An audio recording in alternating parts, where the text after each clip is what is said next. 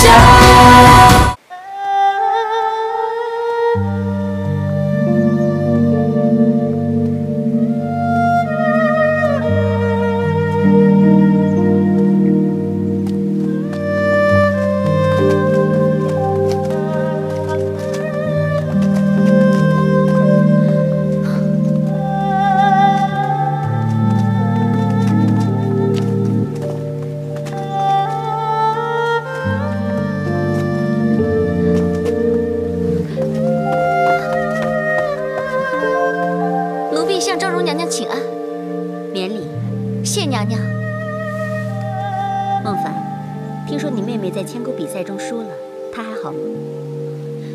有劳娘娘操心，孟芙正在康复之中。这样就好，你也可以安心了。实不相瞒，孟芙好起来之后，还要继续受罚，只怕奴婢敢问娘娘，可有办法救孟芙？你以为我的权势很大吗？您是昭容娘娘，权势当然很大。昭容大，太子更大，皇后娘娘更是手握大权。如果可以帮忙的话，我想太子早就出手了。太子帮不了的，我又能做什么？小福他真的很可怜，不过是一场游戏，却要饱受这样的皮肉之苦。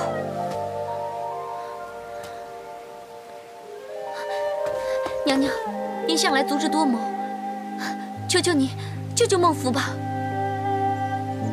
如果今天他有性命之余，看在太上皇的份上，我或许会给你出个主意。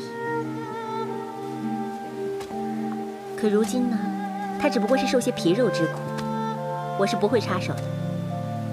你要知道，在宫中受苦就是良方，主子气消了，就不会找你麻烦。可是，我真的不能看到妹妹受如此大的痛苦。你真的不可以看她这样吗？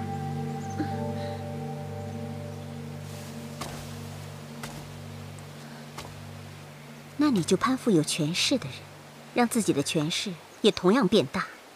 你攀附的权势越高，你的权势就越大。在宫中，你不要让别人受苦，也不要让自己受苦。那你就做个手握生杀大权的人吧。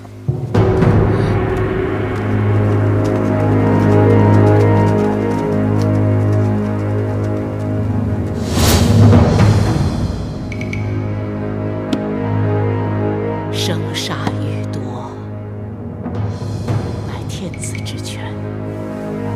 朕曾经翻手可杀万民，覆手可救苍生。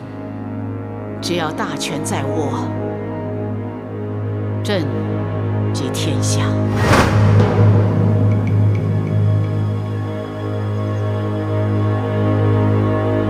你给我！哎，你给我接上！哎呀，有一个！来，你再来一个！再来一个！好，来！我都是。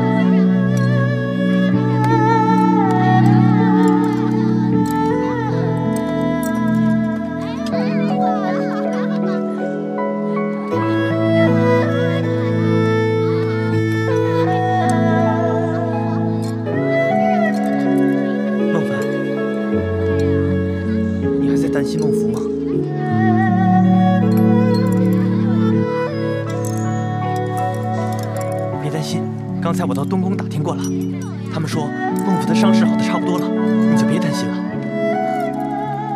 刚好起来，又要受刑，就好像伤疤要被揭开一样，撕心的痛。真的是很痛啊！孟府她受不了这样的痛楚，如今要她一再受刑，真是……小马，你说在宫中，怎么样才可以有权势？只能是官位越高，权势越大呀。9品是正2品，权势也算大了吧？那当然。你问这干嘛？昭容娘娘说，要救孟府，就要攀附有权势的人。攀附权势也不易呀。昭容娘娘位列2品，有权有势，可是你别忘了，贵淑贤德4妃位列1品，权势就更大了。而皇后娘娘乃6宫之首啊，母仪天下，权势大的不用说。哦，还有皇上呢，皇上乃是天子，权倾天下。究竟我们要攀附到什么时候，才可以攀到真正的权势呢？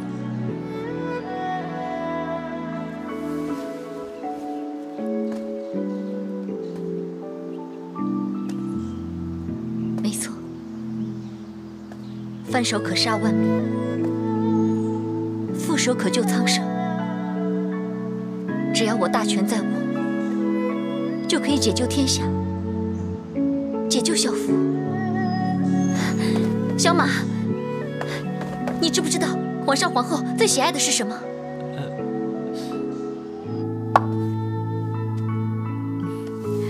来，过儿啊，这是天竺国使臣给母后送来的美颜膏。听说呀，只要每天早晚涂一次，就能使皮肤美艳娇嫩，永远像小姑娘那样。谢母后。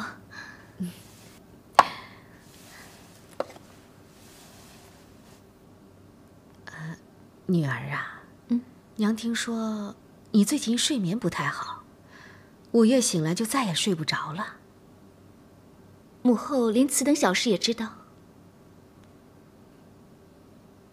你是娘的女儿，娘当然知道。有什么心事啊，跟娘说说。谢母后关心，儿臣没有什么心事。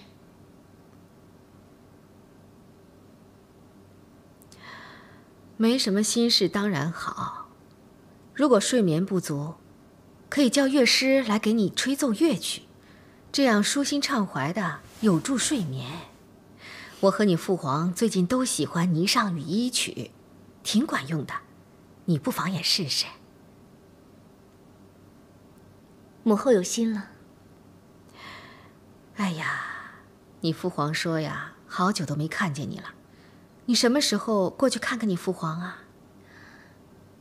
儿臣确实很久没见到父皇了。不如这样吧，明晚请父皇和母后来这里一聚。好啊，娘马上回去跟你父皇说。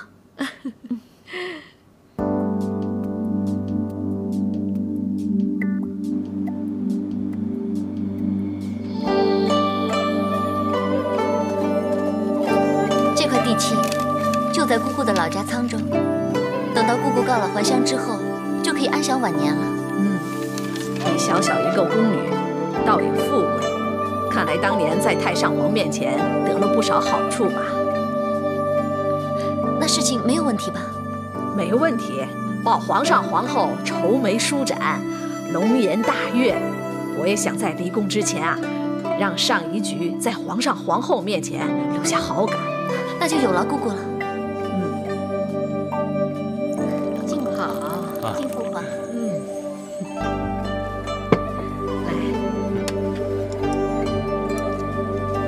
父皇。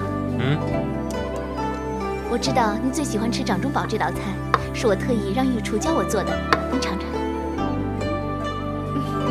好，父皇马上就来尝尝这道掌中宝。好吃吗？好吃，果儿真有孝心。好吃就多吃点啊！好，别费了女儿的一番心意。母后，那你也请享用吧。母后自己吃。好吃。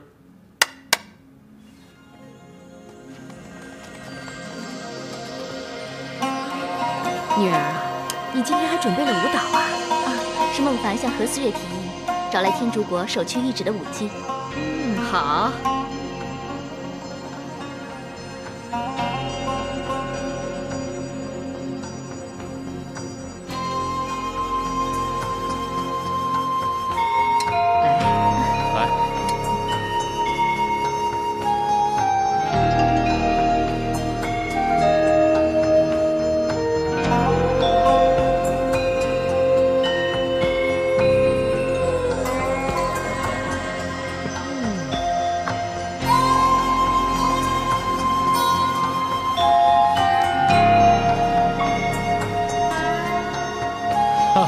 不错。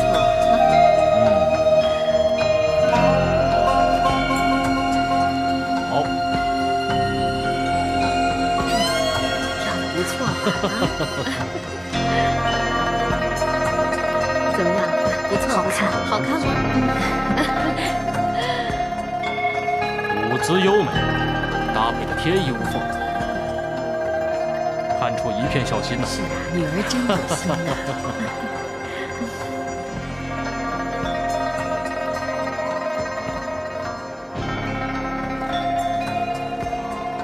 朵儿，你说这都是孟凡安排的？嗯，不错呀，啊。你看这个，多好看！真好。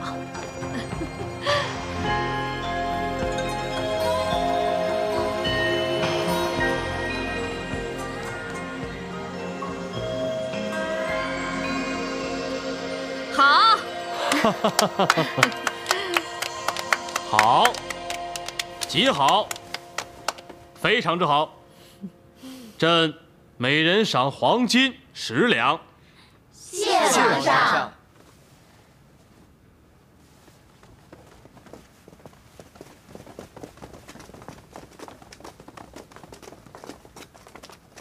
既然是孟凡提议的，那功劳可不小啊，就赏黄金50两吧。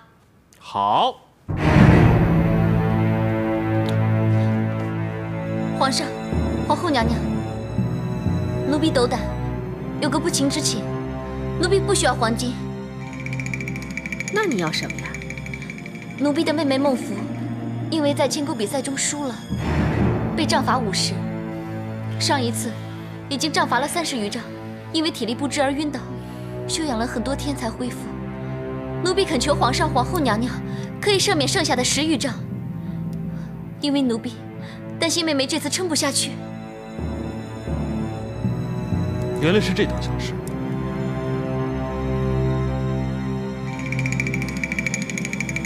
皇后，免就免吧。免吧，免吧。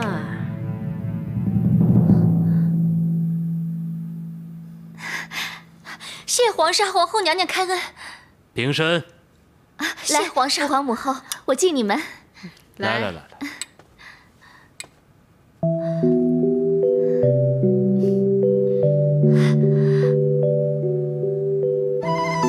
的吗？你真的没有骗我？我干嘛要骗你啊？是真的。可是为什么皇后娘娘会放过我呢？孟芙，小马，孟芙，我给你带了金虫药。我不用手刑了。真的？这太好了。姐姐以后不会再让你受这种折磨了。在宫中，谁说了算数呢？就算太子说话算数，到最后，我还不是逃脱不了杖罚。放心吧，虽然眼下我没有什么能力，但是假以时日，我一定要让自己有权有势，我就有守护你的能力了。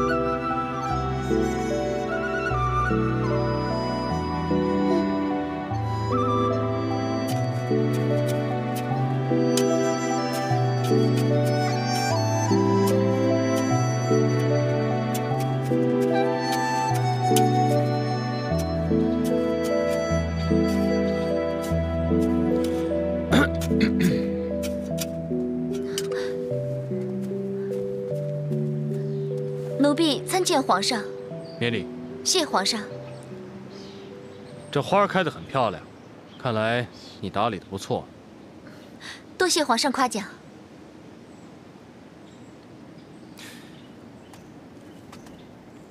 这铁树不是已经枯萎了吗？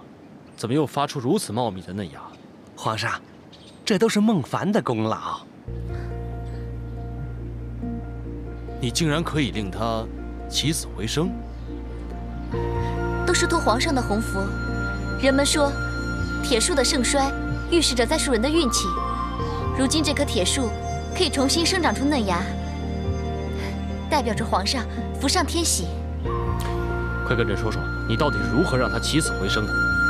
朕非常喜爱这棵铁树，一直悉心照料，可是不知道是方法不对，还是哪里出了错。自从他进宫之后，便日渐枯萎，接着就发生了天灾。铁树本身是喜热怕冷，在京师这种地方是很难生长的。只要在根部放一些铁屑，就可以令它起死回生。就这么简单？就是这么简单。他日这棵铁树开枝散叶，那就代表着皇上的江山，国泰民安，千秋万代。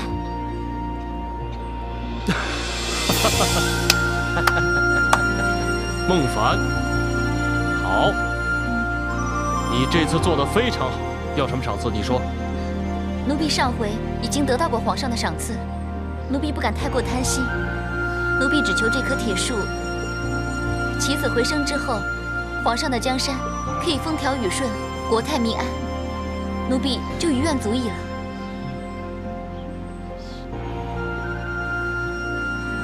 一个宫女都有如此为国为民之心，那就是国之大幸。你理应成为表率，成为大家的榜样。今日朕如果未能论功行赏，他日有识之士又岂会主动为国效力呢？孟凡，还不赶紧下跪谢恩？谢皇上。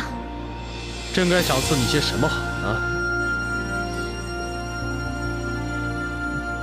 上次你在上一局替朕安排的歌舞很是精彩，朕非常喜欢。朕觉得你在音律和舞蹈方面相当有天分，不如这样吧，把他安排到上一局去。回皇上，上一局和思月正好要回乡颐养天年，不如就由他替补吧。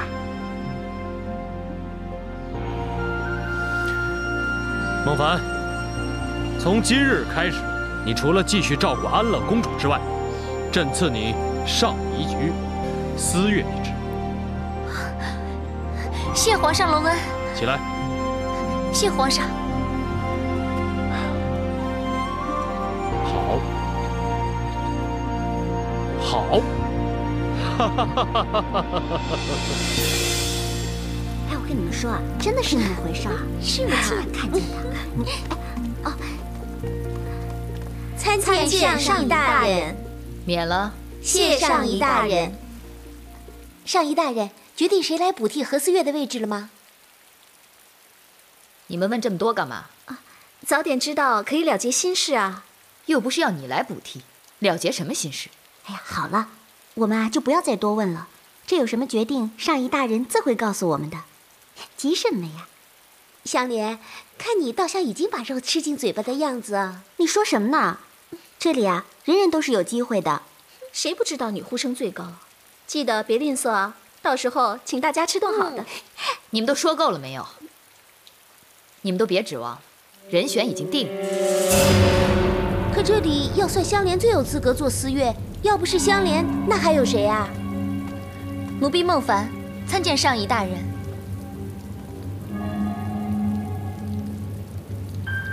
奴婢是奉周公公之命来拜见上仪大人的。周公公已经通知我了，你是来接替和思月的吧？以后还请上仪大人多多提点。你都擅长什么乐器？实不相瞒，奴婢对音律只是略懂皮毛。那你为什么会当上思月呢？是皇上要奴婢来的。皇上，怪不得他上次收买和思月，在御前表演霓裳羽衣曲，原来就是为了奉承皇上。看来他早就觊觎思月这个位置了。看来这个女人很有手段。你们都说够了没有？既然如此，那你就先行认识一下她们。这是香莲，是这里最能干的宫女。这是水云，这个是秀蝶。孟凡初来乍到，虽然身居思月，却什么也不懂。以后还请各位多多提点。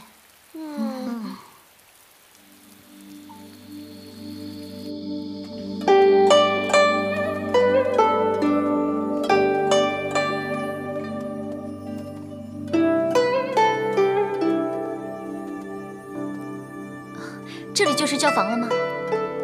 是啊，这里就是内教房了，主要是管理教习宫廷音乐，指导艺人的地方。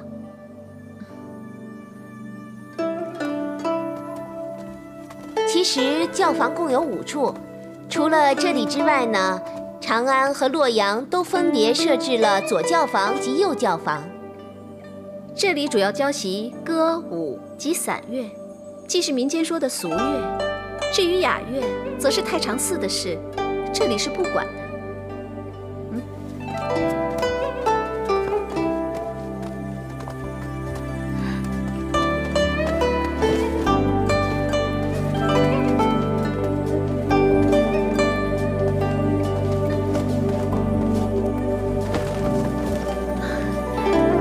这里就是宜春院，听说能够进宜春院的人很少，所有重要的角色都是由他们负责演出。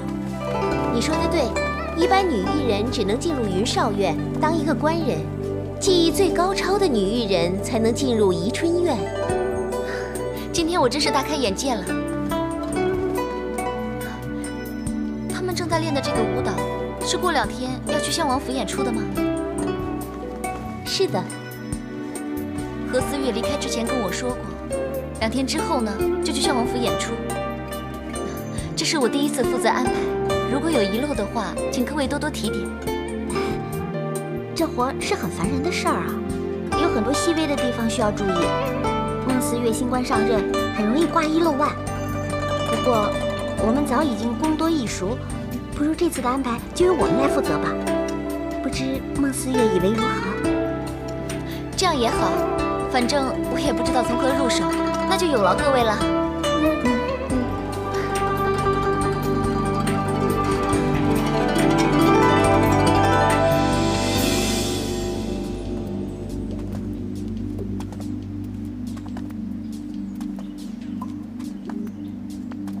郡王爷，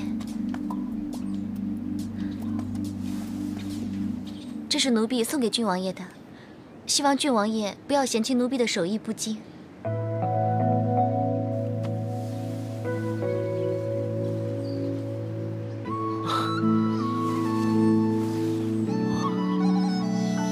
太好了，要绣出这幅刺绣，一定花了你不少心血吧？郡王爷喜欢就好了。哦，对了，为什么你会送我刺绣呢？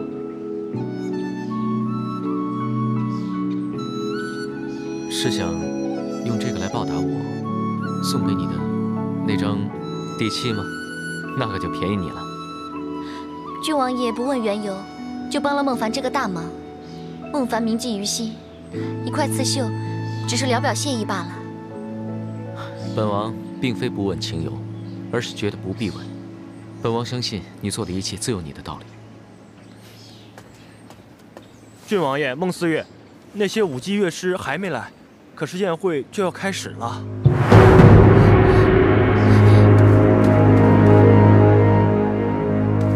那个真的很好看。你们怎么还坐在这里？今天不是要带乐师还有舞姬去襄王府献艺的吗？是啊。那些乐师还有舞姬们呢？全都回家了。你们在搞什么？为什么让他们回家呢？每次教坊出动多少艺人，需要多少乐器，都会列出清单来，然后由孟思月你在清单上盖上官印做实。如果孟思月没有在清单上盖上官印，这万一在表演时候出了什么岔子，可是要负责的。我们可担当不起。你们为什么不早点跟我说呢？我们怎么知道你连这点基本规矩也不懂？何况我们又不知道你身在何方，这想说也说不成了。我不是已经跟你们说过，我会先去襄王府打点一切的吗？我可没有听说过孟思月您去了襄王府啊，你们听到了吗？没有，没有。你们这是存心陷害我，到底我哪些地方得罪你们了呀？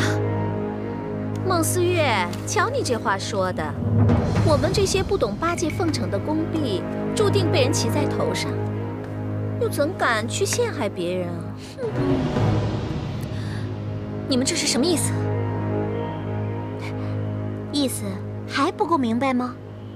我们3个人都是出自宜春院，百里挑一，千里挑一，万里挑一的一等一人。我们每人最少懂10种乐器，在御前献艺不下100次，但结果得到什么？就是一个马屁精，会耍手段的人来当我们的4乐，骑在我们头上耀武扬威。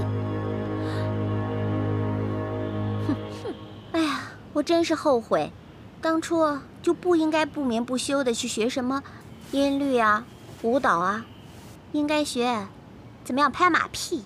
就是。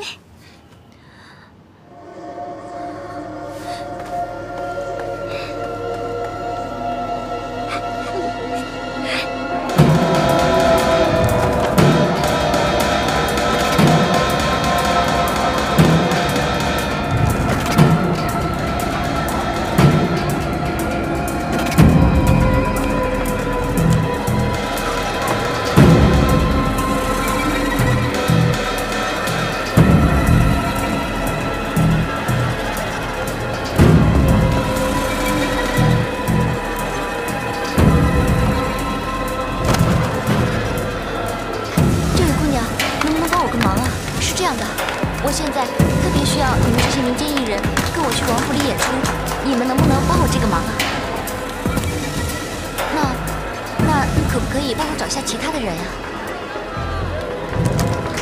我真的特别着急，我会付你们钱的。那要不是知音的，就枉费射箭了。书接上回，丁昭辉上前一闯，只见那孟大汉手起刀落，咵嚓，尸体分成2半。那姜也还是要跟我走。哎，马家，嘿，这个人呐，40几岁年纪，他的这个身材啊并不高啊，长得还挺瘦。哎，那2只眉毛啊，就跟这秃毛笔似的；2只眼睛呢，枣核一样；鼻子长得像大蒜；那2只耳朵呢，长得跟这猪耳朵差不多。快，你说这人长成什么模样？他头戴金盔啊，骑着马耀武扬威，趾高气扬，面有傲色，那嘴都撇得好我干。玄德看看上这是一公道呀，说我是安。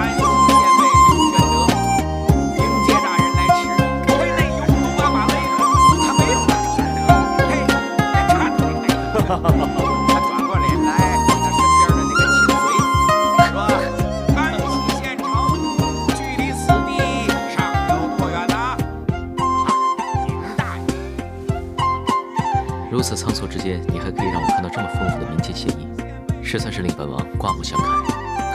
郡王爷，您就不要笑奴婢了。不过说真的，就凭你的才智，只是担任一个司乐，实在让本王觉得大材小用。可是奴婢新官上任才几天，今天差点吃不了兜着走，以后的日子还真不知怎么熬过去呢。吃得一回亏，就学得一回乖。不上高山不知平地，等你登上高山以后，手握大权，那个时候他们就不敢对你怎么样。孟凡只希望可以救天下，守护小福。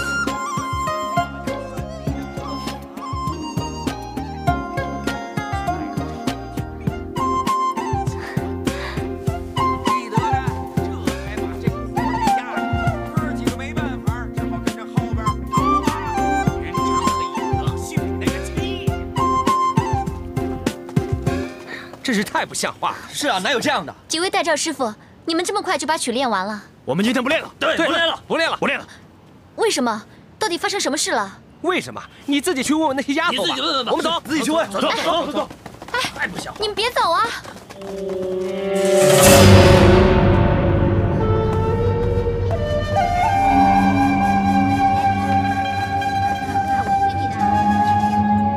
是谁把乐师惹恼了？你们知不知道这样会把练习搞砸的？这新官上任只是几天，便等不及要向我们端一副臭架子来。哼，就是小人得志，真叫人受不了。我只是想弄清楚而已。这里怎么这么乱啊？我知道了，一定是你们没把这里整理好，所以惹得乐师生气了。我们这一大早可有很多活要忙，哪里腾得出那闲工夫来呀？可是我刚才并没有看到你们在忙啊！参见上一大人。我可没心神来多管你们这些琐碎是非。统御他们，分派日常差事，是你的职分。如今所见，你显然无法好好履行这个职分。你作为司乐，竟然领导无方，无以服众，这只能证明你不足以胜任。上医大人，上医大人，这是犯了哮喘。哮喘病，这是大人的老毛病。快，上医大人，上医大人，上医大人，慢点啊，慢点，快走。哮喘。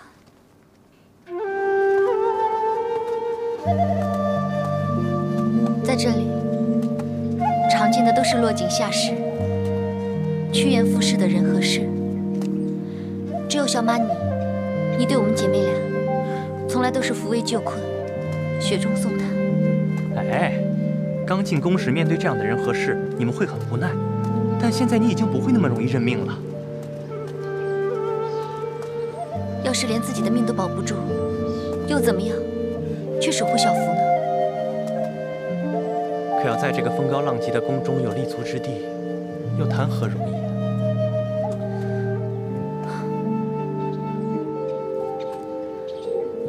想要守护小福，守护朋友，守护天下人，那必须要有权有势。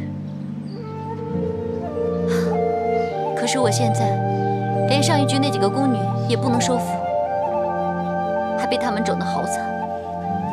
哎，小凡，你可以去求助一个人。什么人？上时局的云霞姑姑。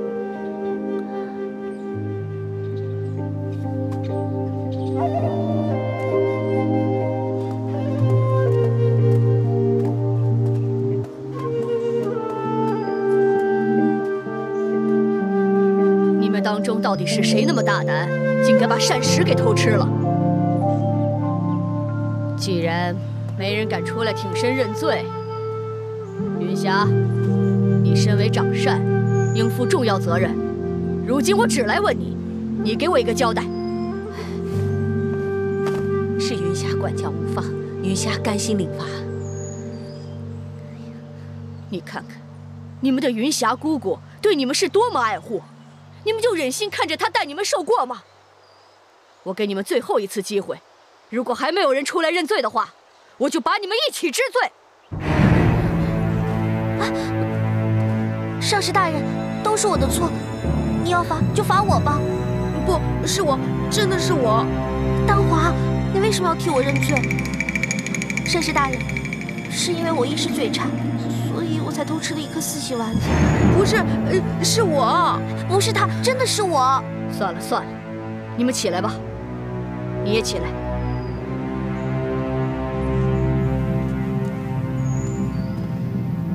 算了，看在你们姐妹情深的份上，这次的事我就不再追究了。谢上师大人开恩。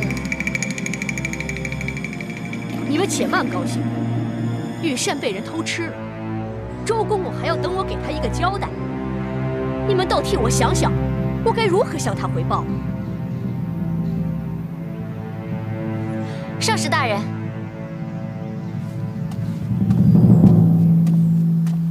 孟凡，你来了。上师大人不用担心了。你有好办法吗？上师大人大可以跟公公推说，那道菜是做来给公公试食。并不是真正的御膳，就说是宫女弄错了，那我们就不用太担心了。虽说并非上策，但仓促之间，也只好将就着蒙混过去了。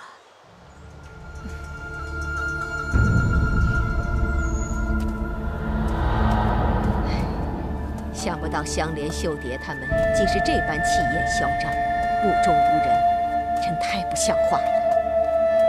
我自己确实也有不足之处。他们都是于尚仪的心腹，只服膺他一个人。于尚仪这个人，虽然精明老练，为人还算正直，却只是心胸狭隘，锱铢必较，眼睛里揉不得半粒沙子。这么说来，要跟他们相处，确实不是件容易事。要收揽人心，其实说易不易，说难也不难，无非是立之以威，施之以恩。所谓恩威并施是也。要我施之以威，我实在办不到；若要施之以恩，这谈何容易？香莲等人还好对付，倒是这个于上仪，实在是琢磨不透。对了，您说于上仪心胸狭隘，这么说来，跟他相处实在不是件容易的事。姑姑，你了解于上仪吗？我对他也所知不多，只听说他这个人呐，对谁呀都不买账，而且他跟冯尚时的关系也闹得不太和睦。有这等事？我也是辗转耳闻得来。我听说他们进宫之初，也曾有过一段情欲姊妹相濡以沫的友谊，后来不知怎的，却为一点小事就反目成仇，从此针锋相对。小凡姐，小鱼，云霞姑姑，云霞姑姑，这个香囊送给你，算是答谢您的搭救之恩。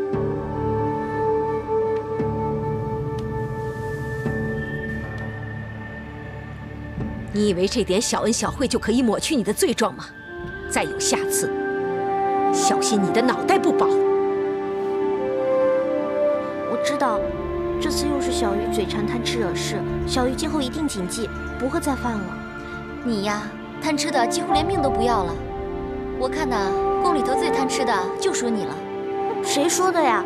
香莲那个丫头跟我一样贪吃呢。香莲，你认识她？当然了，她跟我是同乡呢。她呀，还一直羡慕我在上食局，说我可以进厨得食，不像她在上仪局，还常常向我抱怨他们的食供啊，比我们要粗陋得多呢。宫里各宫局的食供，不是一向有内侍省分配的吗？这一切说穿了还不简单，无非是关系作祟罢了。于上仪向来跟内侍省有些过节，内侍省自然私心自用，厚此薄彼了。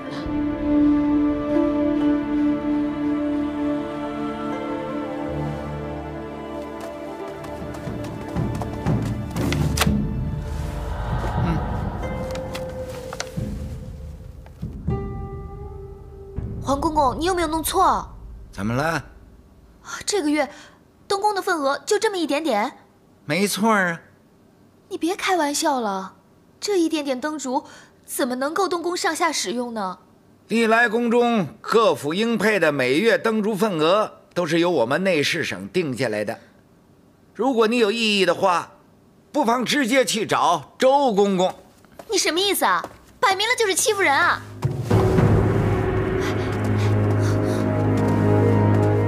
小福，干嘛跟皇公公动气啊？姐姐，你来的正好。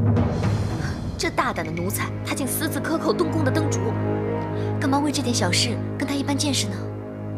这狗奴才，他分明就是看到太子不得皇后娘娘欢心，所以才如此大胆，对我这个下人根本没有半分好脸色。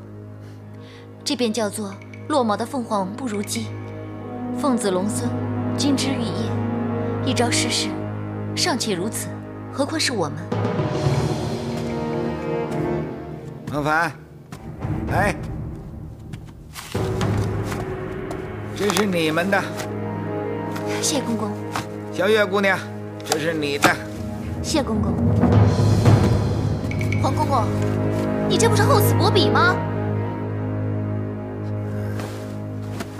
算我倚老卖老啊！我劝你一句，你还是先学会识时务，安分做人吧。你，小福。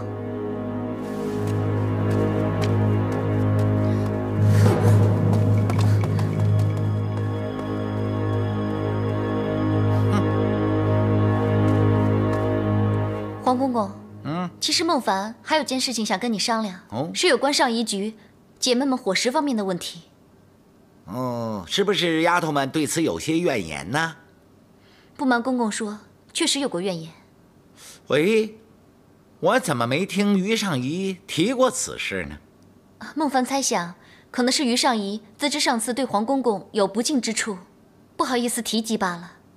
其实孟凡这一次来，是于上仪特地让我过来，想请皇公公帮忙斟酌，改善伙食问题。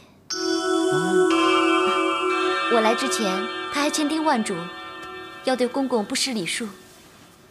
皇公公是明白人，不如见好就收，卖上一局一个顺水人情。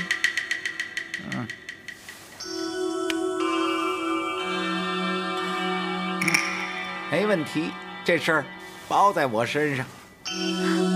孟凡在此拜谢了。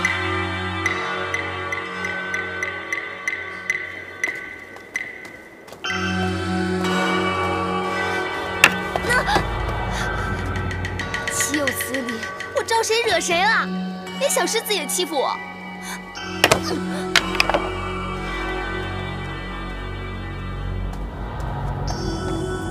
对不起。狗仗人势。内侍监周公公是皇后娘娘的人，而皇公公是周公公的人。你是哪个主子的人？只怪我时运不济，未能择木而栖。时也命也，我也只不过是想劝你想开一点而已。我们这些做宫婢的，就要听天由命，就要受人摆布吗？我们的命只能牢牢依附在主子们的身上。